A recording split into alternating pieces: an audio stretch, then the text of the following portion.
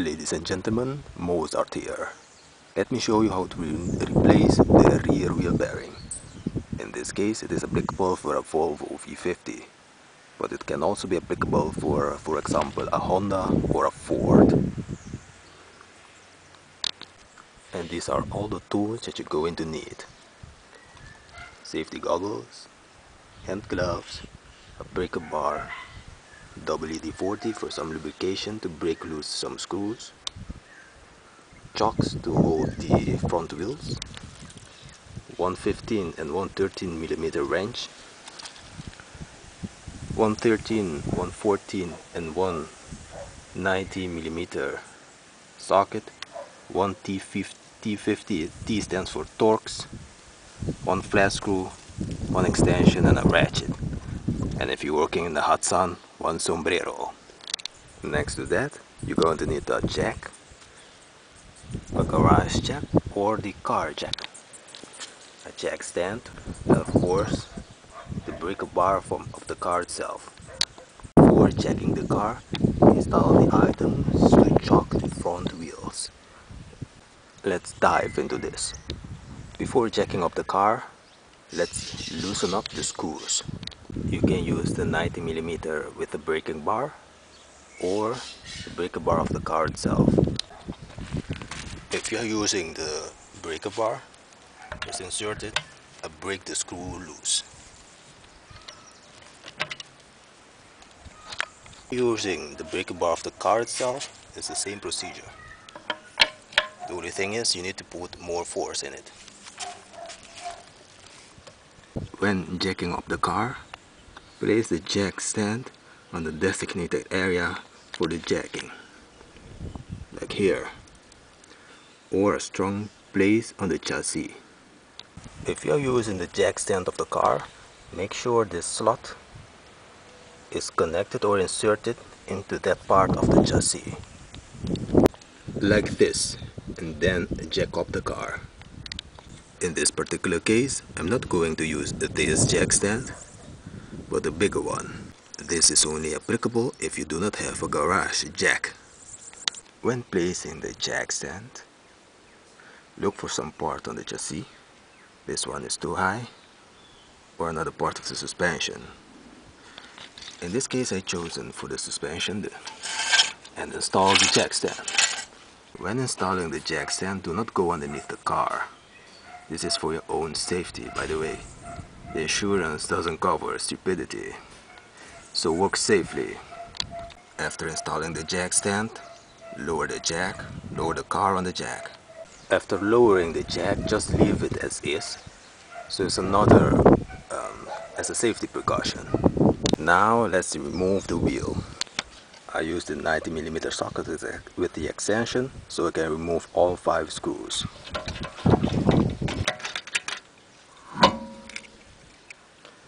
If the wheel is like stuck on the drive disc, on the disc, just give it a hard push or a karate kid and remove the wheel.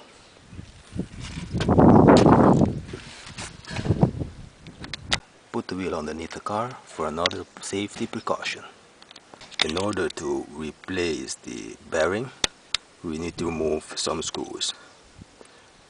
1, the 2 caliper screws,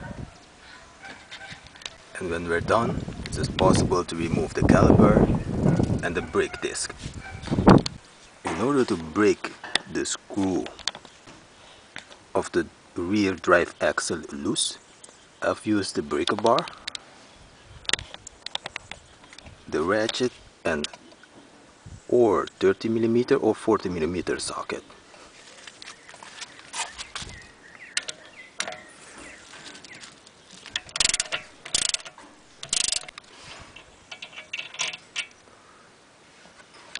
I will put all the screws in an order, the order at which I took them out, so I will know later how to put them back in without forgetting any one of them. So let's remove the 2 screws, one up there and the other one underneath of the caliper, so we can remove it, and then we can remove the brake disc. For this, you need to use a 13mm wrench, and as an extension a 50mm one. In order to know which way you need to turn the wrench, you need to use your right hand. In this case, the screw needs to come out, it needs to go that way. So if you use your thumb and push it that way, your fingers will need to go to turn into that direction.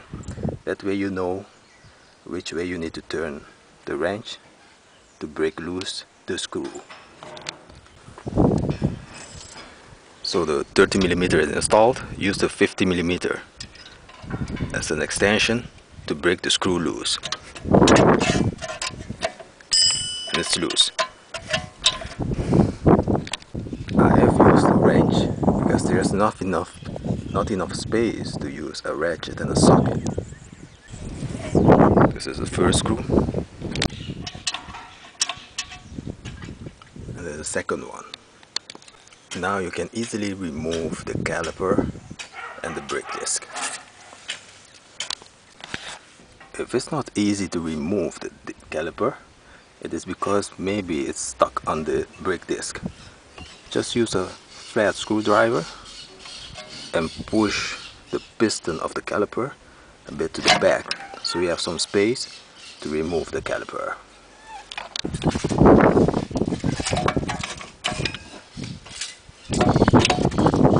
And put the caliper aside. And now we can remove the brake disc.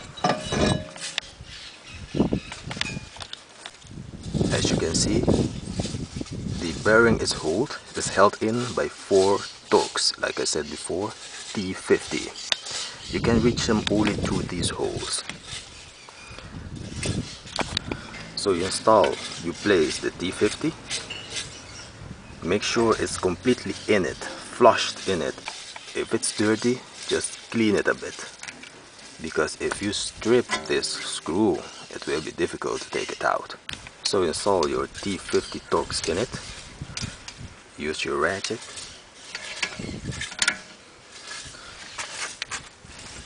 and while you're holding it in firm, turn it and break it loose.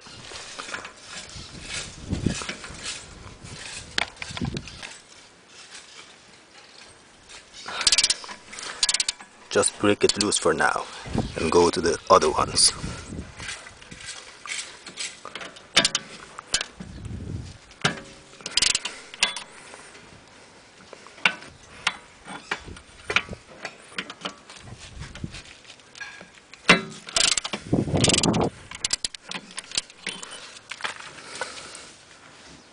After breaking all 4 of them loose, you can use only the torques to remove all the 4 screws.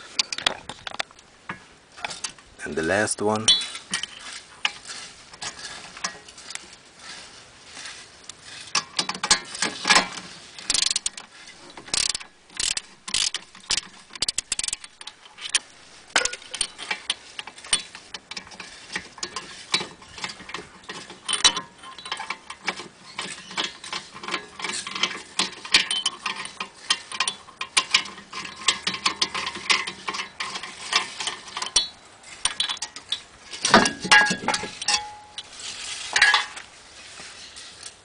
this is how you remove the rear wheel bearing.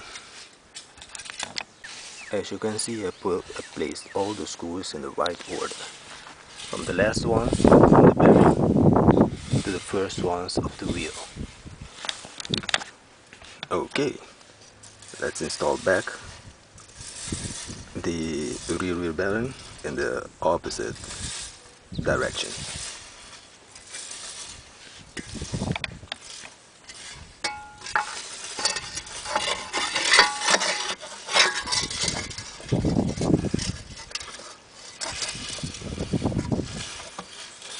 If you can see still the form of it. This is for the protection for dirt, etc. The protection of the brake disc.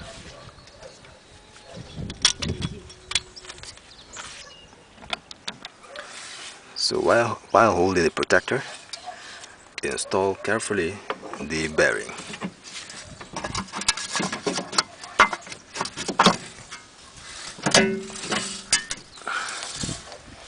Then you can install now the 4 screws.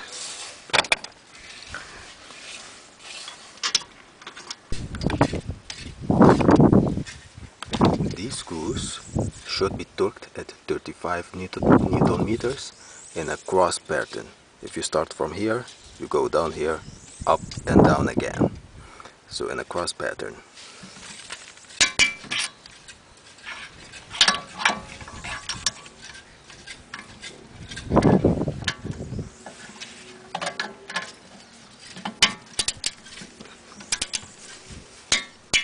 Two.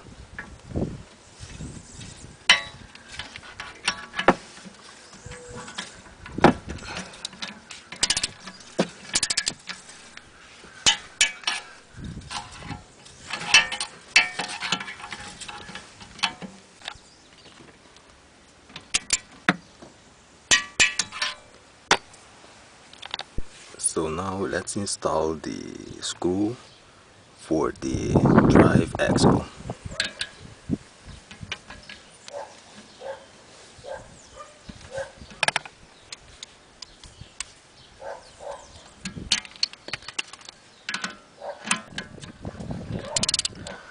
As you can see, I cannot torque it. For this reason, I will use the extension bar again.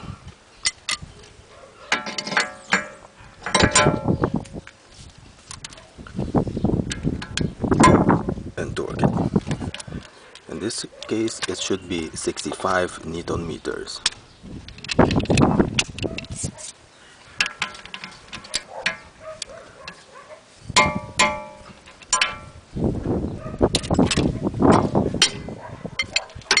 So as you can see, it's not that difficult to remove and replace the rear wheel bearing. The last steps that we need to do is reinstall the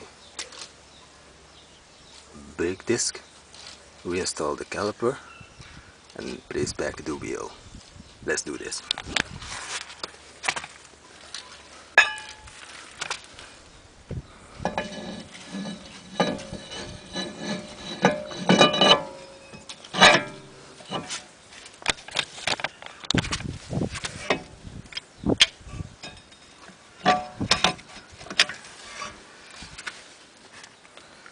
For placing back the 2 screws of the caliper is the opposite as installing it. So when you install it, the screw must come to us, to you. So it needs to turn that direction using your right hand. So the thumb to you and the fingers going that direction.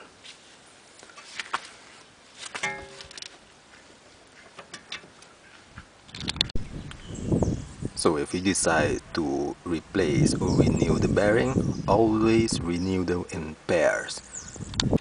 The caliper has been installed, so the last step will be to put back the wheel.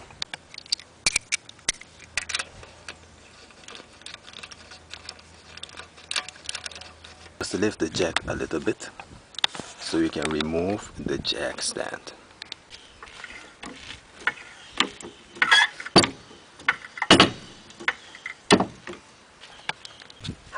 Now the last step will be to lower down the jack and then tighten the nuts of the wheel.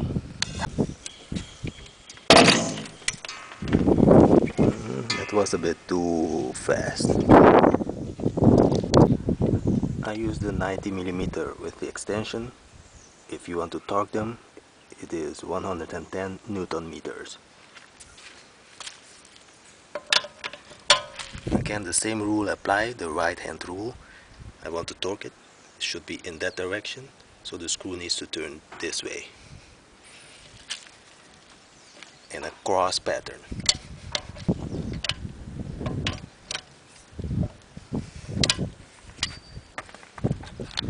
And those are the steps that you need to take to replace or renew your rear wheel bearing. Ladies and gentlemen, this is Moz-Art.